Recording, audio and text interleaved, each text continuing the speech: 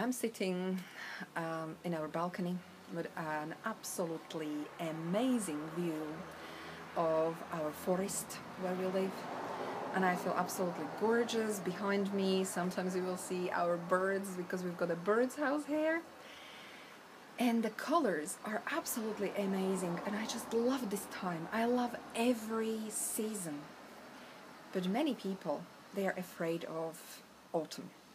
And why? Just because one simple reason, and it is that they sometimes get depressed, they get sad, they don't know how to deal with these emotions. And I'm just going to tell you today one example, a parable. Imagine that you are sitting on a bank of a lake, and it's absolutely still. It's not moving. And you look down and you can see your reflection, but this reflection is much darker than you yourself. And you can ask yourself a question: who is better?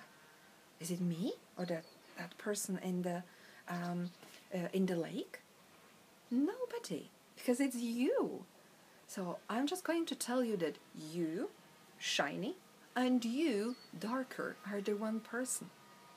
So it's so easy that we are under the pressure of the society where everybody is telling us that only when you feel happy, you are happy, and this is the real life.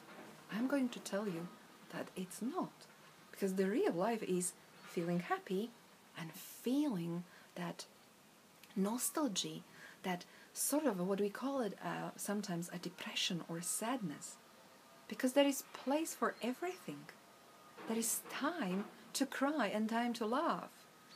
And I'm just going to tell you, try once in your life, just sit with your, as you call them, negative emotions. I do not believe that negative emotions actually exist, but just sit with them.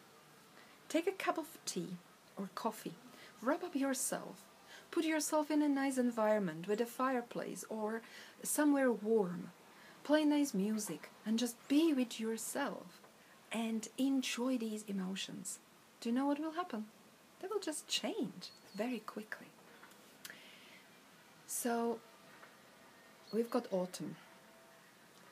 Don't put away and just push away all the negative emotions from you. Do the opposite. Pamper them. Invite them. There is a Czech actress, Květa Fialová, and she was saying in one of the discussions that when I get ill, I just welcome that illness and I pamper that illness. And I never am ill for more than 2 days. So it's with everything. Everything that comes to our life. If it is welcome, it will change and leave.